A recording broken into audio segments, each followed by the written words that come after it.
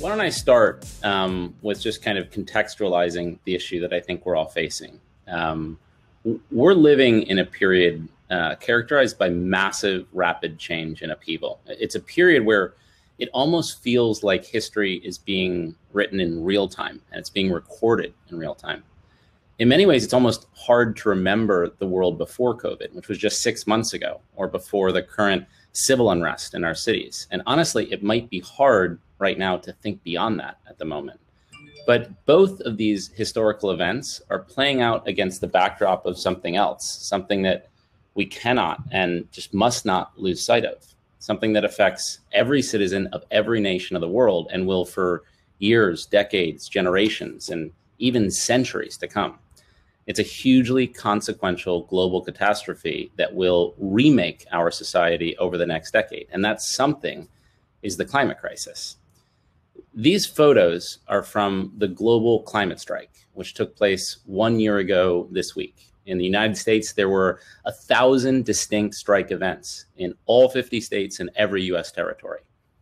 But this wasn't a national event. It was a global one. 7.6 million people participated in 150 cities worldwide. And it's rare to see such broad social, political, and economic consensus around a single issue. Even rarer still to see that consensus manifest itself so globally. So why all the outrage? And I would say, simply put, it's because climate change is wreaking havoc on our planet. It's destroying our homes, dislocating families, unsettling the world, and it's literally setting the world on fire. Wildfire activity throughout the world has been increasing dramatically as conditions become hotter and drier due to climate change. And to be clear, this is happening right now. These photos are from the last month or so, and there are hundreds of others. And this is from yesterday. Many of you are familiar with the Meadowood Resort in Northern California. This is the Meadowood Resort, and it's yesterday. But this recent uptick in fires isn't an anomaly, it's a trend. This graph is pretty accurate. The acres burned by US wildfires are trending up and to the right. The most all occurred in the last millennium, and things are getting worse. And without change, the most devastating years are all ahead of us. Devastation can obviously come from increasing wildfire activity. Global climate change panel indicates that we should anticipate continually rising sea temperatures, disruptive precipitation patterns, more droughts, more heat waves, more fires, more hurricanes, more longer hurricane seasons, a sea level rise of 1 to 8 feet by 2100. An ice-free Arctic, forced migrations. I mean, this list goes on and on. The threat is real and it's imminent. Keep in mind, none of this information is a secret. Al Gore literally made a documentary about this 15 years ago, but finally, it started to feel like the world is paying attention. And now the world wants action. And now the world is demanding accountability. And so a good question to ask is, who should be held accountable? Which industries, which companies, which people? And when you think about that, you can ask yourself, is it transportation? Is it mining? Is it fracking? Is it food production? Is it methane from cows? What we've all heard. And while all of these are in fact culprits in the global environmental crisis, they are not the biggest culprit. So who is? And I have some pretty sobering news. That undesirable distinction belongs to the real estate industry. The real estate industry is the single largest contributor to climate change. And to be honest, that is so non-intuitive for most people, but it's true. The real estate industry is the climate change culprit that's been hiding in plain sight. It's all around us. And the statistics themselves are staggering. The real estate industry uses 40% of all global energy and emits 30 to 40% of all greenhouse gases. This is more than manufacturing, transportation, food production, single-use plastics, or any other sector you might think, or what you may believe are the real climate villains. It's honestly hard to overstate the significance of the real estate industry's contribution to the global climate crisis. And some of the real estate industry's most important stakeholders have started to notice its responsibility here.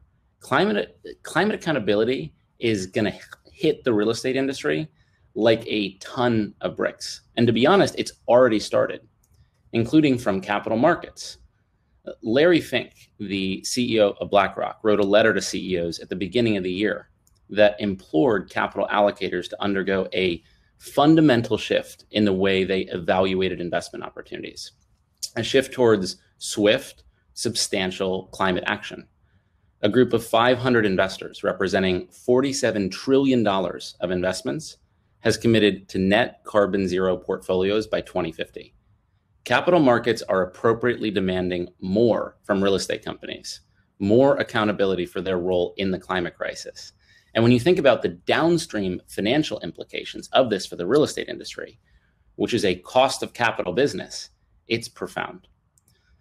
Demand for real estate accountability in the climate crisis is also coming from regulators. In cities like Los Angeles and New York, new legislation has been passed pertaining specifically to building emissions, with calls for significant reductions over the next 10 years and zero emissions by 2050. And while climate action at the federal level has slowed over the last 4 years, at the local level, 407 mayors across the nation have committed to adopt, honor, and withhold the goals of the Paris Climate Agreement. The number of regional governments with carbon neutrality laws for real estate has climbed from 11 to 101 just in 2020. Cities and local regulators are demanding the real estate industry clean up, and they want them to do so now. And you have to ask yourself, well, why are regulators so willing to put aggressive taxes enforcing carbon neutrality in their jurisdictions? And it's because, unlike other industries, you cannot move a building to a more favorable jurisdiction. The industry doesn't travel that well. It is an industry based in place, and so it is very subject to local regulations. And the last constituent is consumers and the consumer public. They are demanding accountability from the real estate industry as well. Premier tenants, the largest users of real estate, are demanding sustainability from their suppliers, including their landlords, in an effort to better manage their own decarbonization efforts. This is changing the demand for commercial space. I mean, there's a reason why Greta Thunberg was named Time Magazine's Person of the Year in 2019. The world is increasingly recognizing the need for climate action. For the public, for tenants, and for their employees, this is a non-negotiable issue. Here's an example. Amazon has very publicly committed to decarbonizing. What you might not also realize is that means they're forcing their suppliers to decarbonize too. And one of Amazon's biggest suppliers, the real estate industry. Data centers, warehouses, offices, retail stores. If you're a landlord to Amazon, you've been put on notice. Amazon might be one of the first major tenants to set these standards, but they will not be the last. Pretty soon, if you're not carbon neutral as a real estate owner, you will not be selling space anymore. So with pressure for climate action coming from all angles, how have we as an industry responded? And it's with a lot of this. It's things like 100-page glossy sustainability reports and beautiful sustainability landing pages and awards and credentials that no one has heard of and are nearly impossible to verify. And look, we've decided to take the logos out here, but you could just look at any real estate company and you will see the same thing. It's a lot. It looks like a lot. And when you look at these things, they all look good, right? They sound good. It kind of seems like the real estate industry is doing its part, but something seems off. And you have to ask yourself, what's behind these press releases, these web pages, these glossy annual reports? And I have a question, which is, where is the money? If you look at these reports, you see a lot of words, and you see a lot of words on web pages, but there's one thing that is glaringly absent, and it's dollar signs. You don't see a lot of dollar signs. Look, do it right now on your phones. You won't see a lot of dollar signs. So let me come at this issue from a different angle. You know, Bill Gates described the challenge of decarbonizing our economy as the moonshot of our time. Landing humans on the moon by the end of 1969 required the most sudden burst of technological creativity ever. It was the largest mobilization of dollars, resources, and human capital ever made by any nation in peacetime. Landing on the moon cost so much because it was a bold, audacious, and seemingly impossible goal. And here's the thing, solving the climate crisis is no different. It will require technological activity, unlike anything we've ever seen, and it will require to actually happen. Now, here's some positive news. Other industries are heeding the 500 companies have made a public commitment that by 2030, they will be carbon neutral using 100% renewable power. And this includes large financial institutions like Goldman Sachs and Capital One, huge technology companies like Alphabet, Microsoft, and Sony, car manufacturers like Toyota and Volkswagen. So what's the real estate industry's plan? What's our roadmap to zero? How do we get from where we are today, which is the biggest environmental offender with this gigantic target, to zero emissions buildings? Where should our money go? Well, we know where a lot of the money is going, and it's going to carbon offsets. Carbon offsets today represent a $120 billion industry. And when you talk to real estate companies, you quickly learn they're buying a lot of these. And why? And because, I quote, because the technology isn't developed enough, because they literally have to do so. And we agree, today it's not possible. But if you're looking at this issue as a today, I think you're missing the forest from the trees. And here's why. Carbon offsets are temporary solutions. They are a Band-Aid. They don't solve the root problem. They're like running in place, one step forward, one step back. And in the context of the most highly responsible industry on Earth for the climate crisis, they're a bridge to nowhere if you don't also invest in the technology that can actually help the real estate industry decarbonize. And so I pull up this image because if you were driving behind this Hummer, would you think this driver was doing his or her part to prevent climate change? Would you give them a pass on their car choice if they had purchased the commensurate amount of offsets to offset the Hummer's emissions? Of course not. And so when you see something like this, why would you view this any differently, especially if it's achieved with offsets? It's the same thing. And I want to be clear, carbon offsets are not a bad thing, but they don't solve the problem around the real estate industry's emissions. And I would say worse, they seem to be enabling the industry to avoid the real problem, that without significant investments into climate technology, the real estate industry will never achieve zero carbon emissions. That problem is not going anywhere. And also, to its credit, the real estate industry spends billions of dollars on retrofitting and green bonds and deployments of existing technology at their assets. But deploying technology isn't the same thing as investing in it. And a lot of real estate owners get that wrong. To be totally candid, the fact that not enough investment has gone into climate tech from the real estate industry is why the real estate industry so heavily on offsets right now. It's why they must buy so many offsets in the first place. And it's why retrofitting is so expensive right now. This is what happens when you underinvest in technology. This is the result. Not to mention the fact the UN only condones the use of offsets through 2030, which means that this industry, the real estate industry, has 10 years to find a suitable replacement for offsets if they want to truly get to net zero. 10 years. 10 years to solve a problem that seems nearly insurmountable. 10 years to make up for more than a decade of inaction and lost time. And trust me when I say that we are in this situation precisely because the real estate industry has not invested in climate tech, the climate tech to dig the industry out of the technological hole it is in right now. The real estate industry is at least a decade behind in the R&D and investment that other sectors of the economy have been charging ahead with. And the hard news, and the news I've learned, is that the real estate industry has no plan, no real roadmap to get to true net zero for one simple reason.